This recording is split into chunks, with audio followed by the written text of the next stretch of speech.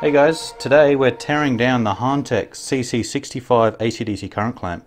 And if you've been with our channel for a little while, you'll know that this is a device we've looked at previously. We did a summary video looking at the specs, the eBay page and the manufacturer's website, and had a quick look at it. But today we're actually going to take a closer look. We're going to take the thing apart, do a teardown and see what's inside of this thing.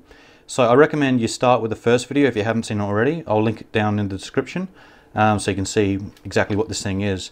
Just to recap, it's a current clamp AC/DC. You put your conductor through there, it'll measure the current, and then it's got a BNC connector on this one, this particular model, so you can plug it in your oscilloscope and then you can plot a current trend on your oscilloscope, or a measurement in current on your oscilloscope, which is really handy, so you can see current in detail. As opposed to like a more traditional current clamp. Hang on, I'll show you one of them. Something like this is a more traditional current clamp, as it may be more commonly known. This is a Fluke 322, and this is something that you just put around a wire, you click it on, and it'll give you an amp reading there. And you can see here amps AC, and I can also do volts with these things here. But if you're looking at the amps, this is something you just go onto a switch panel or a distribution board, and you just clamp onto a circuit. You can see the amps coming through it instantaneously. Its refresh rate isn't amazingly fast, but you can sort of see what's going on just as you're looking at the screen. Very useful, very handy for looking at loads on circuits. But the benefit of having a clamp like this one that has a BNC connector is you plug it into your oscilloscope and you can actually plot that on the oscilloscope screen, capture it. You can see all the little pulses of current and all that sort of stuff going on. You can trigger on it as you would with a normal voltage measurement. So this is sort of like this thing, but for the lab, not for the site sort of thing. So let's tear it down now and have a look at what's inside. So just looking at the back of this device, we've got the door here that has a little screw that holds a 9-volt battery. And then we've got a couple of these bigger screws and a bunch of little mini screws here. I'll just zoom you in.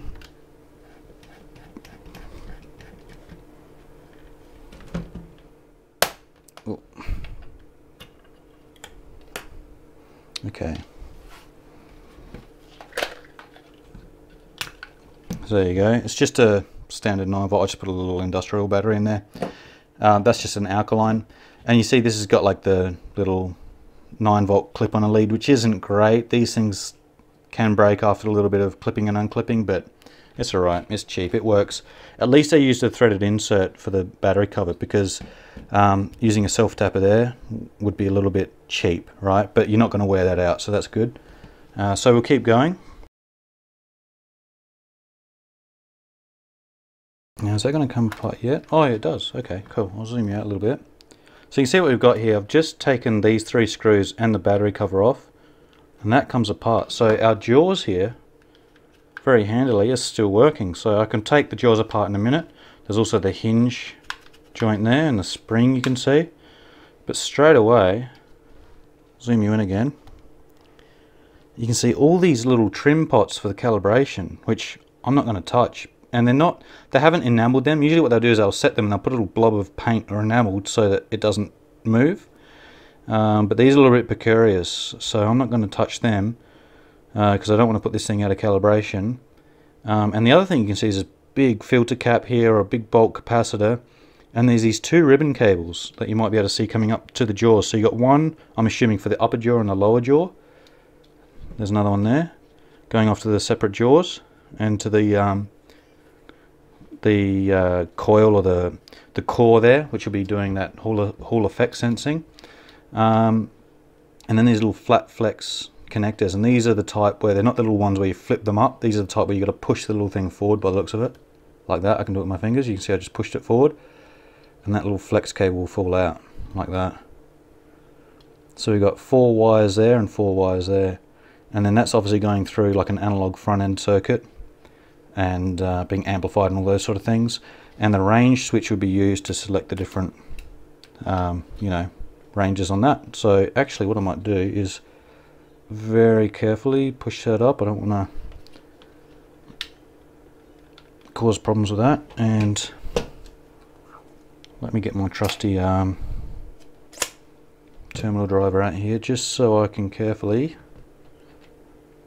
push that up. There we go.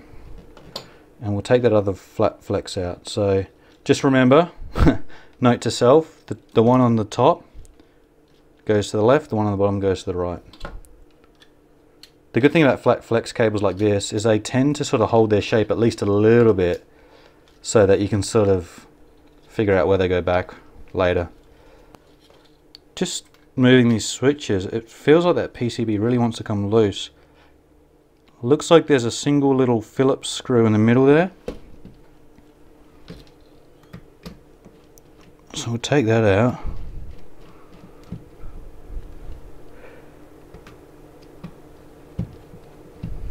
I think that's loose, it's just sort of like spinning. And carefully, there we go. So it looks like there's a lot of analog stuff going on this board. There's all these little trim pots, there's a bunch of passives and capacitors and bits and pieces, but there are these ICs that, and we can look up the data sheets for them in a sec, so I'll do that now, but I suspect it's going to be a Hall effect sensor and maybe some sort of amplification for that. Just, you know, the way these things usually work would be a Hall effect sensor, and then the signal coming off of these is then amplified and filtered through that. So let's check out those part numbers, and then we'll go further into the teardown and look at the clamp. So here's a close-up view of the main PCB from the clamp meter. You can see it's mostly surface mount, a couple of through-hole bits and pieces here and there, but it's very analogy, as I've said previously. There's no digital circuitry going on here, there's no microcontrollers or anything, it's just all analog circuitry. And it's actually quite hard to trace out because all the parts on the tracer go in and around underneath parts and wires everywhere.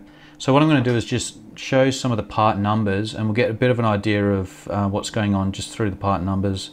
And you can do some other research on those data sheets yourself as well. I'll leave some links down below in the description. So up the top here, this part, I couldn't find out what it was. It's a 5-pin device, but I believe it's a linear voltage regulator. And I think the capacitors nearby have something to do with that. What it looks like is happening is the 9-volt battery goes through the main switch and into this device, and then the rest of the board is powered out of that. So I'm pretty safe in saying that's a linear voltage regulator, I believe. And then there's these 3 parts, which are Texas Instruments P272C precision dual op amps. So I think they've got one per Hall effect sensor here. You can see they're quite close to the ribbon connectors, and at the bottom they've got one down there as well, and that's sort of near the range switch and the rest of those little calibration trim pots. So it's all, you know, again, analog op amps, amplification and filtering of the signal.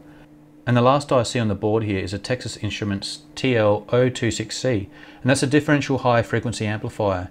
So again, more analog stuff, but that sort of gives you an idea of what's there. The rest of the parts on this board are all just passives, capacitors, resistors, and these little trim pots. You can see down the bottom there, they've got the BNC connector coming out, so that goes in there, and you've got your signal wire and then your ground shield coming out of that into your oscilloscope. So this is the jaw section here, and I've taken the screws out so we can just remove the lid. And previously I assumed that one ribbon cable was for the lower jaw and one was for the upper jaw, but it looks like the lower jaw is just the core here, and the upper jaw actually has both flat flexes going to it. And if I pop that out, just take that out of my hand there, you can see that you've got this transformer core almost. It's like this laminated metal here which forms the current transformer, and then you've got these 2 little ICs, and they're marked with SE on each one, and they've got 4 pins, and you can see each flat flex has the 4 conductors in it, this one as well, and you can see they've got 1 on each end, and by looking at it, I'll try and zoom in a little bit and get a bit of a close-up view. If you can see that there, yeah, that's about the best I'm going to get like that. But you can see how the flat flex goes under the IC, and the 4 pins are there, and you got what looks to be an insulating layer going between this laminated core and then these ICs. So what I believe is happening is you've got the thicker conductors in the flat flex would be passing current through the ICs, and then the 2 thinner ones are the signal coming back, or the voltage differential, which is a classic Hall effect, where you've got your current going through the Hall effect sensor and then the signals coming back. Now it may be more complex than that in the IC. They may have some sort of amplification and signal processing in the IC, but essentially that's what it looks like they're doing. And in fact, they've got two Hall effect sensors on this here, maybe one for one direction, one for the other direction, being north and south, or the polarity positive, negative. And then this part here, you can see you've got your core here, and so that being there, even though it doesn't actually touch, it's behind plastic, it's enough to induct that current going through this core, passing through the Hall effect sensors here, and with the current going through that, you get that Hall effect, which is the voltage differential being produced and coming back here. By the way, check out a video, I'll leave a link in the description below. I've done a video explaining exactly what the Hall effect is, and who discovered it, I should say, and a little bit more detail on that. So if you're interested in what the Hall effect is and how it works, click on our video below and you'll see a bit more information on that. So that's pretty much it, a look inside this Hantek current clamp. Thanks again for watching, guys, and we'll catch you on another video.